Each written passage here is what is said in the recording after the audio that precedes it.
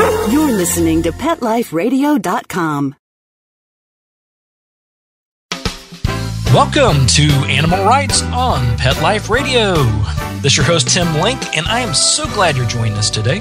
My guest is New York Times and USA Today best-selling author James Rollins. And James is going to be here talking to us about two things today. Two new books he's got out. He's got an ebook out called Tracker, which is a great story and a great lead-in to his book that's going to be released, Bloodline. So we want to pick his brain a little bit about that as well. So a lot of exciting stuff going on for James, which makes it exciting for us as well. So we're going to take a quick commercial break and come right back with James Rollins right after these messages. You're listening to Animal Rights on Pet Life Radio. Sit. Stay. We'll be right back after a short pause. Well, 4 to be exact. Petco, where the pets go.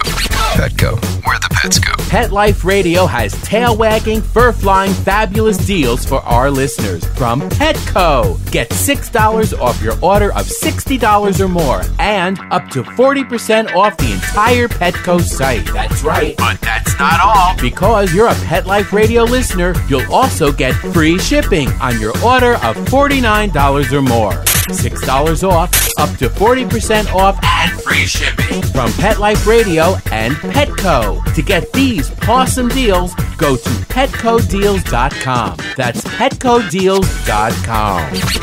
Petco, where the pets go. I'm not much of a reader, but I do wish I were more well-read. There are so many great books coming out. I wish I could find a way to keep up.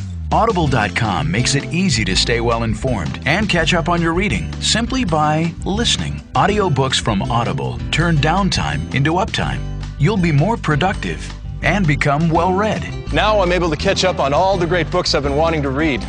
With Audible, I feel smarter. Pet Life Radio listeners, try Audible.com now and get your first 30 days of Audible Listener Gold membership plan free. And get a free audiobook. Choose from over 100,000 titles. To get this great deal, go to audibledeals.com. That's audibledeals.com.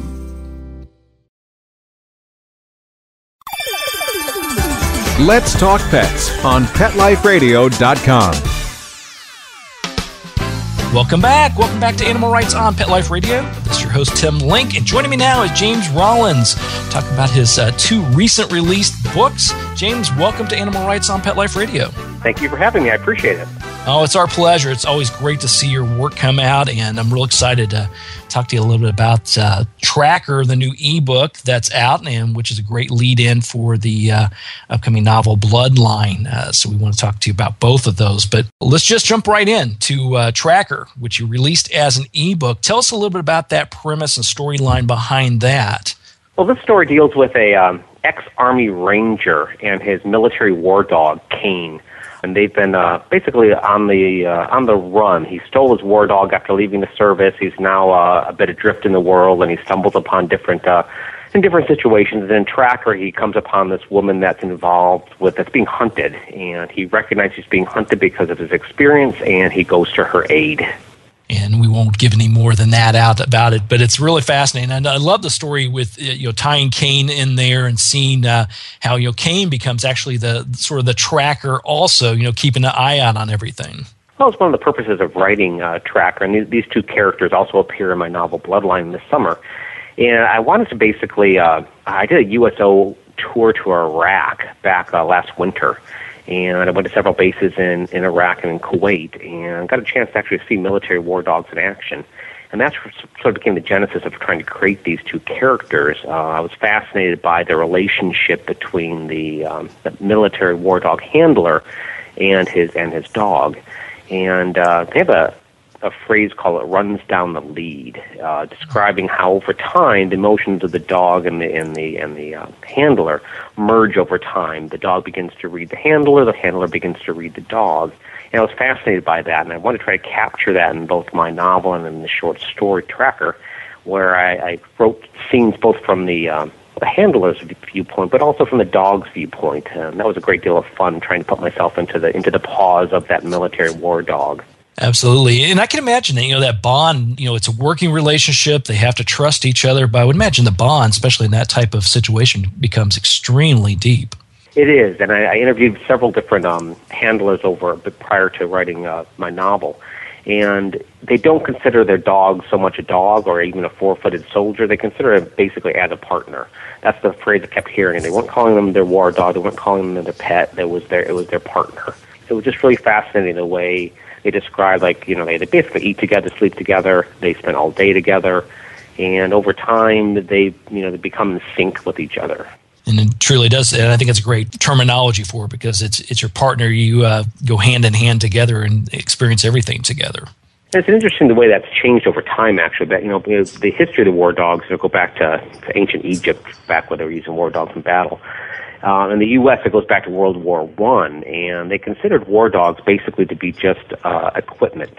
And so back in World War I, they were actually leaving the dogs behind. They were just like this silly boy. They might leave hardware behind. They were leaving these dogs behind, and the backlash when people heard about this was so severe that they stopped doing that.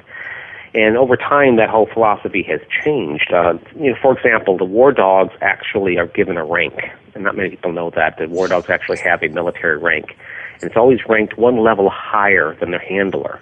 And the reason they do that is if any handler abuses a dog, they can be court-martialed for striking a superior officer. And so I just found that change in role of the war dog over time really fascinating, too. Yeah. And how do you think that just doing through your research and spending time there, we've had a lot of stories and a lot of great books, rightfully so, written about military dogs and war dogs recently. But how do you think that shift has happened? What brought about that type of shift? And do you see it going even further than where it is today? I think so. Two things. Number one is I think that the public sentiment was the drive for changing the attitude in the military, and also it was the handlers that were driving that change also. They did not want to leave those dogs behind. Most handlers actually adopt their pet after they leave service. So that relationship even continues beyond military service, and that's the reason why Tucker ends up with his own dog. Is that's a common thing that happens is the handler will adopt his own dog after the length of service is done. But also these dogs are becoming more and more sophisticated or technical. They have these vests that they wear that are waterproof, they're Kevlar protected. They're built in with microphones so the dog can radio communicate with their handler. They've got night vision cameras equipped into these vests, so they're becoming a sophisticated piece of military hardware even in that regard. Wow, that's amazing. And I'm sure dating back 10 years even, let alone 20, 30 years, that was definitely not the case. Not at all. But back in the past, they were basically. I watched a video of some footage of dogs during World War I that were military war dogs, and had some interviews with the handlers back then. And basically, back then they were just like hunting dogs. They were tracking trails. They were looking for people hidden in the jungle, and that's totally changed now. Now we have dogs that are sniffed just to smell out explosives. They have dogs that are specifically trained for hunting. They have they've tailored the dogs towards specific avenues of action. Exactly. Now, with the launch of Tracker in an ebook form, let me ask you: was it an idea of you want to create a short story, then you thought, "Wow, this would actually be a great novel, so let's tie them together," or is it just a great marketing plan where we thought, "Okay, we'll give everybody a little taste of what the story is going to be about, and then we'll move right into Bloodline"? Actually, it's more the other way around. I wrote the book first, the novel. Oh. And then a new sort of marketing ploy that's going on with a lot of different publishers and authors. Because of the ebook revolution, we weren't able to do this before because the cost of print was such that we couldn't really do short stories that tied into a novel. But with ebooks, I can write a short story, give it to my publisher, and we can have it mounted on Amazon and Barnes & Noble within just a matter of a couple weeks.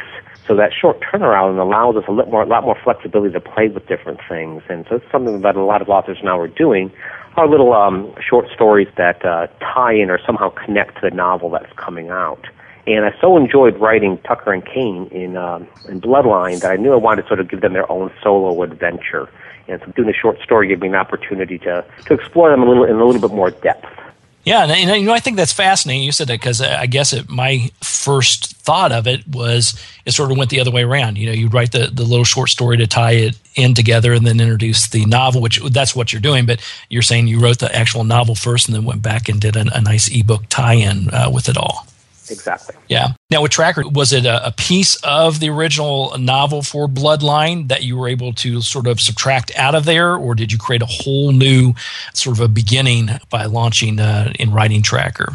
It's totally different, unconnected to the only thing that's sort of similar between the short story and the novel is just the characters. Tucker and Kane appear in the novel. They sort of stumble upon my main heroes in Zanzibar. And this story the short story takes place in Budapest. It's shortly after he's left the service, and it's before he ends up trekking to Zanzibar, where he runs into the group of characters from Bloodline. And I think we talk about ebooks being a marketing technique, when they're tied into a novel, which I think is a brilliant thing to do. And of course, you've got your legions of fans that obviously love your work, rightfully so.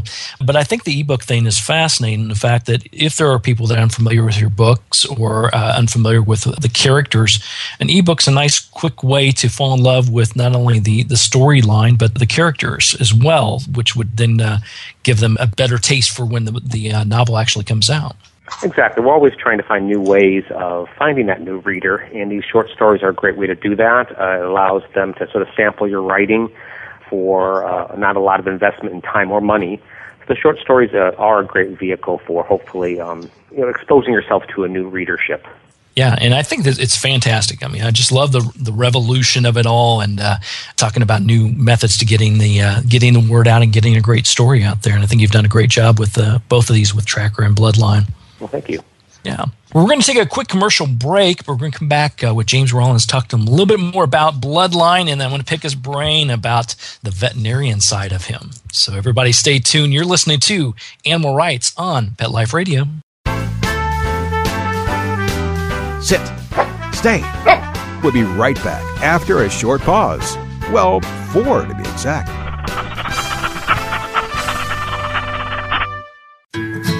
Every pet is unique. Maybe they're gray in the muzzle, yet young at heart. Maybe they're growing out of the puppy stage and into their paws and ears. Or maybe they're just trying to maintain a more girlish figure. At PetSmart, we have the right food for your pet at a great value for you. PetSmart. Be better together. Go to PetSmartDeal.com and save up to 30% on awesome gifts for the pets and pet people in your life. Toys, collars, leashes, PetSmart gift cards, treats, and more. Go to PetSmartDeal.com today. PetSmartDeal.com. Dyson. The new Dyson Animal Vacs are powerful bagless upright vacuums for homes with pets. Air muscle and radio root cyclone technology generates the strongest suction power to powerfully remove dust, dirt, and pet hair from the home or car. To order your Dyson Animal Vac, go to DysonDeals.com. DysonDeals.com to order your Dyson Animal Vac today. Dyson. Music to your ears. Love your pets but wish their medications were a lot less expensive? They are at 1-800-PET-MEDS. You'll not only save on flea and heartworm medications, but on prescriptions for arthritis, incontinence, thyroid, and more. And you get fast service, free shipping, and a 100% satisfaction guarantee. Plus, our licensed pharmacists ensure accuracy, monitor drug interaction, and more. See why over 5 million people have trusted their pet's health to 1-800-PET-MEDS, America's largest pet pharmacy. Call now or order online. Go to PetMeds.com/lucky, LUCKY, to get 10% off any order and free shipping on orders of $39 or more at PetMeds.com. Hi, this is Marcy Davis and my service dog Whistle. and we're your hosts of Working Like Dogs on Pet Life Radio. Working Like Dogs is the show where you can learn everything you ever wanted to know about working animals or working dogs. Whether you're a member of a working dog team or you've just seen a working dog or animal out at the mall or the grocery store and you're curious about how these amazing animals work with their human partners, then Working Like Dogs is the show for you. Join us for the inside scoop at Working Like Dogs on PetLifeRadio.com.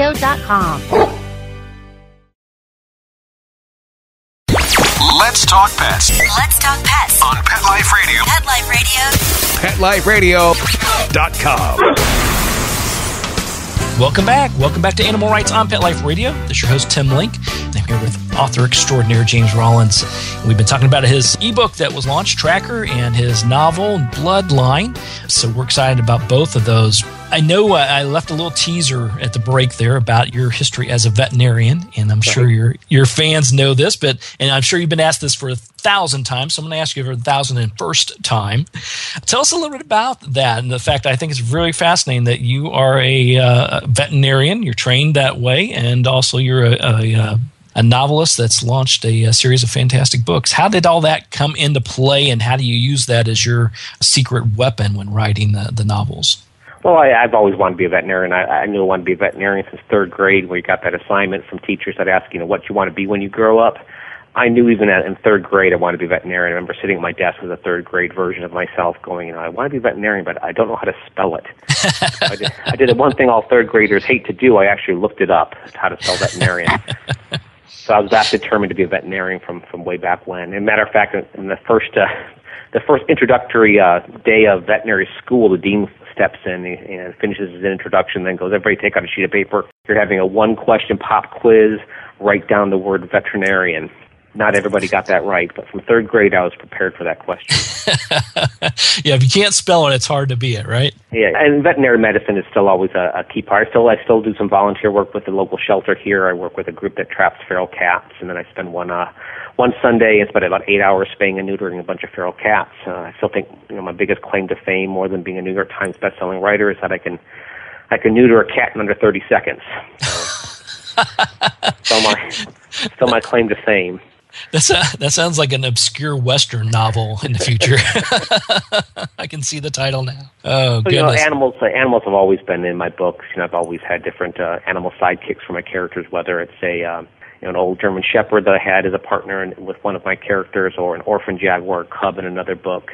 I always like sort of peppering my books with different animals, and so when I stumbled upon and saw those military war dogs in action, I knew I wanted to try to bring that unique hero onto the page, but I just didn't want to do a sort of a dry sort of take on those characters. So a good portion of both Tracker and the novel is from the dog's perspective. And so I wanted to try to take my background as a veterinarian to try to really capture what it's like to be a dog, and not just a four-legged soldier. I wanted to how does a dog experience that battlefield, or how does he experience that relationship with his handler? What is it like to view that through the dog's eyes, ears, nose? How do they sense that world? And calling on my background about the human-animal bond, calling on my background about how dogs perceive the world, I tried to sort of incorporate all that into those scenes from when we're seeing the world through Kane's perspective. Yeah, and I think it's a great way to go about doing it. One of the things I did want to ask you, though, do you also pull upon animals that either have been in your life or are in your life, or animals that you've helped, whether it be through the spay and neuter program or through your work as a veterinarian? Oh, definitely. Matter of fact, Kane is based upon my sister's dog. She adopted a Belgian Shepherd, which is a common breed used by the military for military war dogs because of their very versatile look. They're like compact German Shepherds. They're good size in an environment because you can pick them up and carry them. They can get into areas pretty quickly. And I was so fascinated by this new adoptee of my sister that Cooper became Kane in my novel. That's great. Now, is she going to get a portion of the royalties by saying that? Yeah. She definitely has a certain portion of dog treats going Cooper. There you go. 10% for dog treats off the top. I think it works out well. Now, I know that in your books, you talked briefly about the science behind it all as well, and you really go deep into some of that, some of the deep technical parts of the scientific mind and some of the fantastic things that are going on in the world. Do you care to highlight a little bit about that side of it and why that's important to bring into a book? I'll always blend in my books a bit of taking cutting-edge science and sort of seeing where that might go to. And this book, Bloodline, deals with the sort of the new cutting-edge technologies involving in life extension, and is immortality possible? Sort of the gist for this book came from a Time magazine article that basically said that in 2045, the year man becomes immortal. And I was wondering, is that possible? Within our lifetime, is immortality within our grasp? And so I started doing a bunch of research into what really is going on in that science about life extension. And there's some pretty creepy stuff going on in there, and some pretty exciting stuff too. And so that's what I sort of delve into in this book: is it possible to live forever? And if so, would you live forever? Yeah. And would you choose to? I mean, that would be, I think that is the big question, that we all think we want to live forever, but do you really want to live forever? And even if you did, what cost, what would you be willing to pay to live forever? What would you be willing to give up? What would you be willing to sacrifice to achieve that? Yeah. And that's some of the themes I explore in Bloodline. And, it's much greater than a financial aspect. Obviously, we're talking about, changing your lifestyle, changing your body, artificial parts, all these different things that go into it as well. Right, because there's basically two theories of ways we can extend our life. One is to take machines and move them into our bodies, making synthetic organs, using nanotechnology to basically enhance our physicality, or actually moving us into machines, moving our consciousness into some type of synthetic arena. And there's some amazing breakthroughs in both of those different extremes of science, and there's actually now breaking into even dealing with genetic manipulation to extend our life. Well, that could be actually good for both of us. You can continue to write novels forever, and I can continue to interview. It's a long-standing thing. Well, it's exciting to think that we're within just a matter of a couple decades of this significant breakthrough about life extension, and that can significantly alter. I mean, one of the big breakthroughs of the last half a century probably was the advent of computers, and I think we're going to see the next big change that's going to occur in society is this deal with life extension, because the world can only hold so many people, and if everybody starts living forever, what does that mean? Yeah, exactly. Wow, great, fascinating stuff. I love that. The great thing about Bloodline is you're tying all this together. So, I mean, you have, to me, you're having a lot of different thoughts provoking in the back of your mind when you introduce all these things. That's my goal. I definitely want my books to entertain. I want them to be roller coaster rides. One of my greatest compliments I get from people are, I was up all night. I couldn't put that book down. But probably the bigger compliment for me is when someone says, they turned that last page, it closed the cover, and they were really left thinking about some aspect of the story. At the end of every one of my books, I sort of have a what's true and what's not in my novel. I sort of lay out where things came from in case you want to do further research on any aspect raised in the novel. So one of the greatest compliments is someone will say, I was really interested in this part of the story. I saw your reference at the back. I followed my own investigation into that. It was really fascinating. So then I knew that. Then I know the novel works more than just at a popcorn entertainment level. That it's reaching someone at a little deeper level. Yeah, and I think it's a valuable aspect of it. I mean, I really applaud you for that because, as a reader, I know I want to be entertained for those 1, 2, 4, 8 hours, whatever I spent, reading through a book. But you take it that step further to really get some thought-provoking things going on in our little noodles to want to take it a step further. And I think then it also expands the book, expands the value of the book, what you get out of it, and as well as the deep meaning that sticks with you. Exactly. I mean, you definitely want a book to have some resonance, and that's my goal, is entertain, but also hopefully leave them with a little bit something to think about afterwards. Exactly. Now, I know in the book Bloodline, women play a key role, which is great for me because I have a high female listenership, which is fantastic. But tell us a little bit about that. Why is that important, and how did you said you got into sort of the mind of a dog on how they would experience a military dog, soldier dog. Now you're getting in the mind of women, which could be a landmine. But tell me a little bit about how you went. I grew up with 3 sisters, so they're the first ones that probably my first line of attack in case I'm doing something wrong. They will let me know it. But basically, in a lot of action books, for the longest time, the female characters are relegated either to the arm candy for the hero or the damsel in distress that had to be saved. And I didn't want my female characters. I wanted them to move the story forward, to be just as important as the guys when it comes to the action.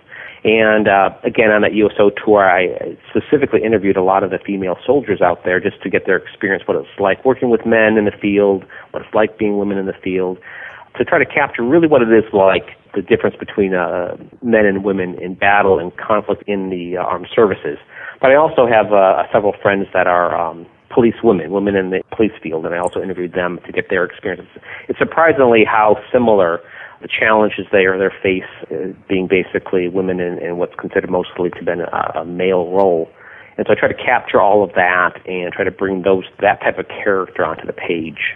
Probably will put this incorrectly here, but how open and honest were they able to be in that situation? Because I know they can be open and honest about their challenges and what they have to go through and what it's really like, but were they really able to open up about what it's like as far as the relationships are concerned and the hierarchy maybe that's concerned when you're talking about females and males? Oh, definitely. They were very upfront. I don't think there was any restrictions. At least they didn't seem to be restricted around me when I was asking those questions. They seemed very open and very honest about those relationships. And, I definitely don't name names, things like that. But, when we were having lunch over in the commissary or just chatting with somebody out in one of the bases, they were very honest about everything. And was there one glaring aspect that was common with all of them that you would say would be number one on their list of biggest challenges? One of the biggest challenges, I think, is for both female police officers and women in the field is the expectation that they're weaker. And that is something almost every woman says they've got to overcome. They've got to prove themselves. A man, let's say 2 soldiers enter a unit, a male and a female. The male is basically accepted a little bit more readily. The female has to sort of prove herself. There's always that level of having to prove yourself to your male colleagues.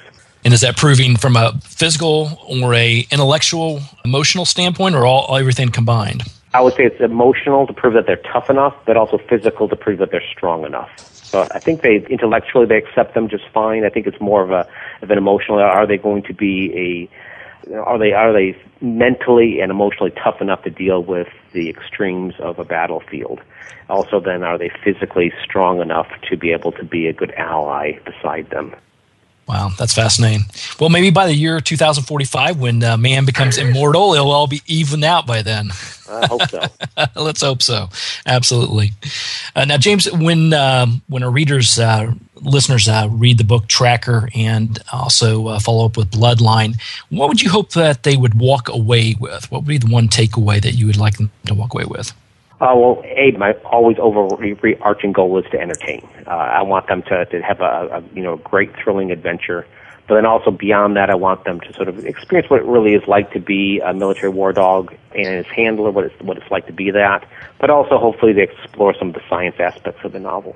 Good takeaways. Yeah, and I think that's, like we said before, it's a wonderful read, very entertaining. Then you get into all the aspects that get people thinking and doing some research behind it and educating themselves a little bit more about what all is going on out there. Because it's fascinating stuff. I mean, literally, in this novel, I sort of explore the fact that, immortality actually is possible. And if you read this novel, you're going to find some of the pathways towards what's realistic towards potentially living. It's not forever, at least extending our life significantly. Yeah, absolutely. Well, where can our listeners find out more about Tracker and Bloodline? I know you got the fabulous book tour coming up here shortly. Where can people find out more about you and the books? Probably the best place is my website, www.jamesrollins.com. I'm also on Facebook, probably too much on Facebook, but I am there. Those are great, obviously. So everybody check that out. It's www.jamesrollins.com and friend him or track him, like him on Facebook. We always love Facebook. Yeah, I'm in agreement with you, but you can't get enough Facebook. It's always good to be out there, let people know what's going on. Well, James, I appreciate your time today coming on the show. It's congratulations on the books, the launch of Tracker and Bloodline. Everybody go out and pick up a copy or two of that, and you will be pleasantly entertained and actually get you to start thinking a little bit if you want to step up to that challenge. Thank you for being on Animal Rights on Pet Life Radio today. Thank you very much. All right. Well, we're coming to the end of our show today. So I'd like to thank everyone for listening to Animal Rights on Pet Life Radio. Also like to thank our sponsors and producers for making the show possible. To find out more about me, Tim Link, and the other guests I've interviewed on the Animal Rights Show, and read the stories and read more in the blog that I produce, you can go to PetLifeRadio.com. It's PetLifeRadio.com. Click on the Animal Rights icon, and you will have all kinds of wonderful things that will entertain you there. And while you're at it, make sure you check out all the other shows and hosts on Pet Life Radio at PetLifeRadio.com.